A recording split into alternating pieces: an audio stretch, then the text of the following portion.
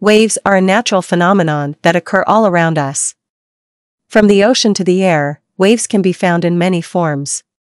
But what exactly are waves? In physics, waves are disturbances that travel through a medium. This can include water, air, or even solid objects. Waves can take many different forms, including sound waves, electromagnetic waves, and ocean waves.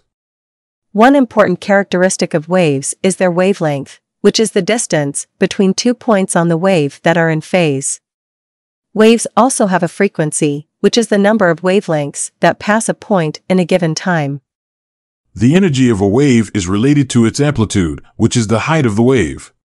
Waves can transfer energy from one place to another without transferring matter, making them incredibly useful in many areas of science and technology. So whether you're riding the waves on a surfboard or using them to communicate with friends and family around the world, waves are an essential part of our world that we encounter every day.